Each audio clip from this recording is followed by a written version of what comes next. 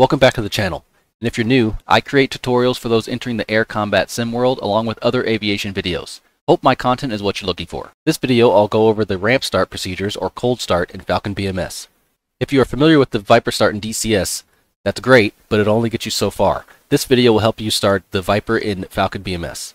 Make sure you know where the documents are in Falcon BMS. Press Open Docs folder in your launcher. Press that. This folder will come up in your Docs folder. The BMS manuals has the nav book and the training manual, which you need for this mission. This is the training manual. It has all of the training missions that comes with BMS. We'll be doing the ground ops, so you can click on that one. You can follow along. It has everything about the cautions and warnings, what matters when it comes to the aircraft and how to start it, and it has all that in there. For the checklist and other manuals that come with the aircraft, go to the aircraft manuals and checklists, go to the F-16. Got checklists here, and whichever block you're using, block 40, and you can open up the checklist right here and follow along, or use it to print it out and use it in the game as well. Go into tactical engagement, go into training. Ground ops is a TE that creates a ground ops. You get a cold jet, you get to start it. Go ahead and press commit. There's your jet right there. It is an F-16D-52. That is your jet right there. This is your flight plan. Make sure you do your click dance by clicking on either the data cartridge here or the data cartridge here. Click on the data cartridge, press COM plan to load your radios, press IFF plan to load your IFF codes, press link 16 plan, and it should change to what you have in this mission. Being that we're Goblin, it is GN, the first and the last letter in our call sign, and the number is 21. I am flight lead, so I have that there. There's only one person in our package, so that's all that matters. After all that, press save. If you want to, press the briefing, look at the briefing, scroll down to the bottom area, check the weather. Being that we're not taking off, that doesn't really matter, but that's where to find it if you need it. After that, press takeoff. Make sure you're in ramp. It'll start in ramp, and I'll see you in the cockpit. So now I'm in the first mission in BMS. It is the ground ops. It goes over ramp starting. For this, I'll show you how I ramp start. I will not particularly follow the checklist, but I will get everything done that'll get you up in the air without having any problems. There are a few things that don't matter, but the checklist goes over it anyway. In this video, I'll go over things that truly matter, and I'll kind of skim over stuff that doesn't really matter and doesn't give you any degradation or consequences in BMS. So first, you're in the pit. You can look down. You have your knee boards down there. So that's simple. Press Alt, C, let go, and then press P. That'll make it go away. Disable track R here. So now, close the canopy to make it quieter. But if you close the canopy while your JFS is running, the JFS will shut off, and you'll have to spend 2 minutes having the crew chief recharge your JFS to start again. Go ahead and close the spider. All that's good to go. Everything in the pit is good enough to start. You don't have to check anything. There's no consequences if you miss something before you do anything. But first, you need to make sure that the master arm is on, which is by default on. Tank inerting is not implemented, so let's leave it the way it is. Engine feed is a norm. You need to make sure you have that on, or else you'll randomly have an engine shut off in flight. Also, go over here to the right side, underneath your arm rest. Make sure you go to arm source is to norm. If you don't do that, you'll overheat your avionics, and you'll burn out all of your avionics, and you won't be able to use your MFDs, your HUD, your radios, or anything along those lines. So make sure you do those two things first. After that, main power to battery. The lights will come on. There are no consequences here, so you can do that as fast as you want. What I like to do is go in the test, make sure that all 4 branches are on, and they are on, so I can go back to norm. Once that's good, go to main power. You can turn on your radios to talk to your multiplayer buddies if they're on the frequency, or if you're doing a procedure. Uniform 2 is the tower. So now you can turn on the JFS, turn on your lights the way you want to, and then go ahead and go over here to the right side. Pay attention to your engine instruments. Make sure that at the minimum your RPM percent is above 20% before you place your throttle into the idle position, starting the engine. Want to monitor your F-TID as well. Make sure it doesn't go above 750. There's a consequence of that. If it goes above 750 or quickly goes above 900 and quickly rises, then you have a hot start. You need to shut off the engine immediately so you can catch it and have the crew chief recharge your JFS in that sense. And how to recharge, you press T And there's 7 right there, request JFS recharge, and it takes about 2 minutes. So once your RPM percent is above 20, 24 is a lot better. You can go over here to the left side. You can either click on this lever right here for the idle detent to put the throttle into idle, or you can use your button of choice. When I click on that, the throttle goes forward. Now monitor your RPM percent. Monitor your hide oil pressure. Make sure that goes away around 40%. If that does not go off, that means you don't have any oil in the aircraft and you need to shut off as quickly as possible so you won't get a hot start or a hung start. F-tit's going up pretty nicely. Make sure your engine light goes away around 55%, about 60%. So there's the engine went away, 60% is there. F-tit is in the normal. As you saw, the power came on. And my hydraulic A and B are good. No consequences there. They're usually in a good spot once you have a good start. F-tit comes back down, goes back down to a idle temperature, and that's a good start, and you're good to go. Next is to move your controls around. Make sure that all the stuff is good. Turn on my track R again. Make sure all your stuff is good. Open up your speed brakes. I probably can't see them because I'm in a B model here, or a D model, so my speed brakes do open. Make sure you move around your FLCS around, and it all moves around pretty good. After that, go over here to the right side. Right side, turn on your MMC, station, MFDs, upfront controls, data link, map is not implemented. EGI to norm. Norm is not, our stored heading is not implemented. You got to use norm. It takes a little bit longer, but you'll be a little bit more busy, so it won't be as long as you think it is. So this is mids, which is link 16. Make sure that you turn on the link 16 at least 10 seconds after you turn on the MMC to give the mids time to perform a IBIT, a built-in test. If you don't give it that time, it'll give you some issues, so just make sure you wait the 10 seconds. For us, it's been about 10 seconds, so I will turn it on now. Mids is on.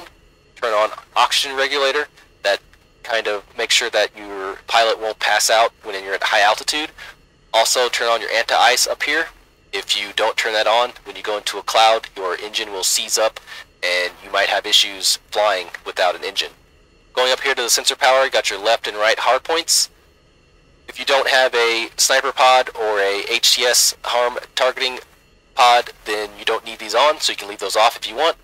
FCR, which is your radar altimeter to standby, and moving down here to your HUD. This basically changes the different things on your HUD. Let me turn that on real quick. So HUD is on, so it changes different things on your HUD, but what I usually use is the most forward position. DED data, FPL, fault list, so I usually have it on the fault list, so when you do have a fault, it'll actually illuminate and come on your HUD as you're looking forward, so you know what's wrong with the aircraft, and it kind of mirrors what's down here. So that's good to have. Last switch here, don't click that because it turns on your backup HUD indicator. So if you see this and there's no HUD like you're normally used to, make sure you come back down here and turn that off because you accidentally turn it on. This AR, your radar altimeter, is blinking because you have it in auto and your radar altimeter is off, so you can either turn on your radar altimeter, it'll make it go away, or you could go into baro, so it won't force the aircraft to look for a radar altimeter. You can put your radar altimeter to standby and it'll actually make it not blink as well. Now down here is all your lights, so use those as you need to. Up here it has the alignment. It's been 2.5 minutes when it comes, or 2.4 minutes when it comes to alignment. Make sure that this goes to ready and it starts blinking. That means you can turn your EGI to nav, and you should be fully aligned. There's no reason to align it any sooner than that. Just make sure you wait till it's ready.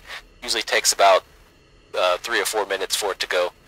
So this will start blinking, and the align will start blinking on there, and that's when you know that you're ready to turn your EGI to nav. Moving over here to the left side, I usually do my FLCS test again just to make sure that it looks good, and it does look good. I turn on the probe heat. No degradation or consequences when it comes to probe heat. None of these have any consequences. They got the OBOGS bit, fire detect, and all of your lights in there. There's no consequences here. When you look on your MFDs, go to test. Has a couple of failures there. So make sure you do a FLCS reset of your flight controls. Do a clear of your fault codes, and then go ahead and do a FLCS bit. This FLCS bit has severe consequences. If you forget to do this, and take off, then you have a possibility of having a flight control problem, and it'll give you some really bad issues up there. So make sure you do a flight control bit before you take off. If this fails, it'll say fail underneath. So just go ahead and press the FLCS reset your MFDs, and try it again. Maybe you want to cycle your flight controls, but those are some good ways to get it to work again. But just try it again, and it should work after that. Next is to put your master on to standby, your master IFF to standby. If you haven't already, put your lights to however way you want to. I usually put my ECM to standby as well to warm up. See how the bit went away. It didn't say fail, so it passed. Another way to see that it passed is to go to your one of your main pages, the main page. Go to FLCS, and it has bit pass up here, and you did pass your bit. If you look up here, my ready is blinking on the DED, and on the HUD it has a line. So now it is time to turn on your INS to nav. Notice how there's no steer point lines or steer circles or anything on here. Once you go to nav, right click on it, left click on it, or use the scroll wheel.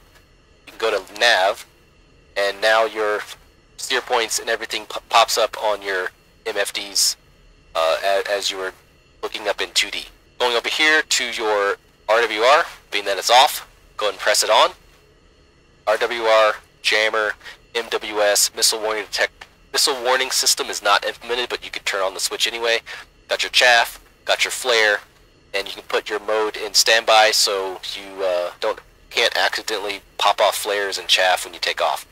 Don't mess with this jettison switch. If you have it on and you take off, it'll jettison all of your countermeasures, so make sure you have that off. Symbology of your HUD, or your head-mounted display, so it's right here. It's not aligned right now, but I'll go over that later. So make that kind of go away. You'll press down or hold down on your display management switch, and it'll make it go away.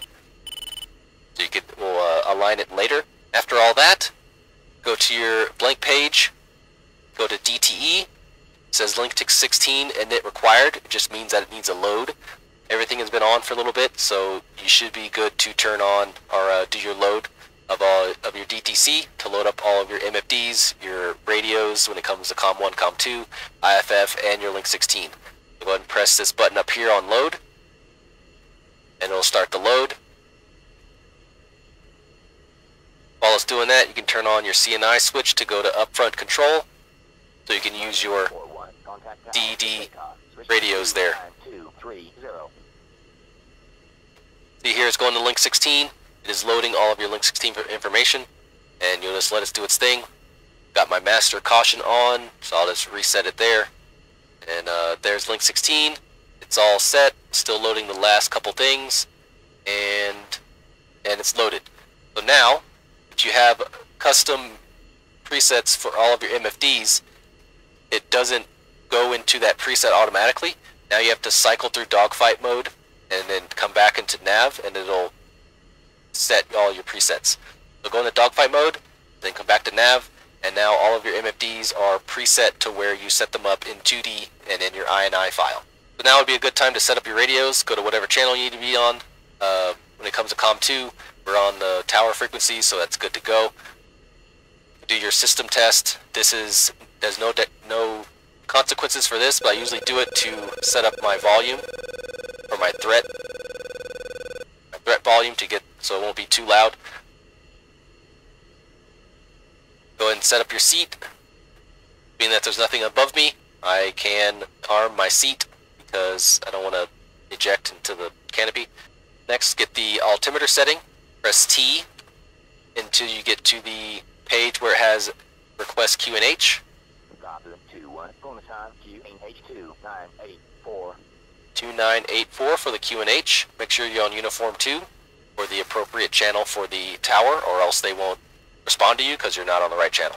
So now we could align our head-mounted display, go ahead and press list, press 0, press recall, then you'll dauber to the right. Now it's on course. So now I need to enable my head-mounted display by DMS down by holding it, and you have the course there with the asterisk next to it. I'm going to press 0 right here. Go ahead and press 0. Now to align the head-mounted display, just kind of look to where the crosshairs meet, and then use the cursor enable switch, or the cursor enable button that you use to move your radar. Just press that down and it'll align it. You don't need to hold it down, you just need to press it once and it should align. Press 0, it'll reset, press 0 again to load your azimuth and your elevation. So you can move the cursor around to move the elevation around. So make sure you get it to where you want it to be. Press 0, press 0 again, this is the roll. So you can manipulate your cursor switch to roll it around to make sure that it aligns with the bottom of the crosshairs. Press 0 and it is aligned. Now your head-mounted display is aligned.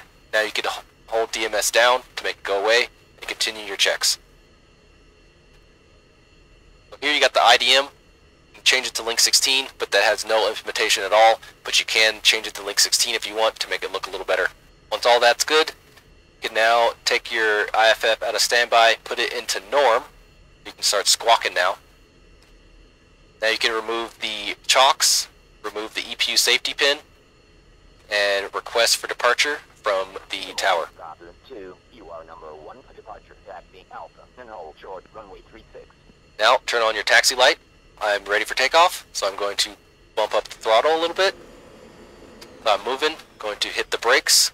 Brakes work. Don't forget your nose wheel steering. And I'm going to continue forward. Looking around. Nose wheel steering to the left to keep on the center line. And that's how you start the F-16 in BMS.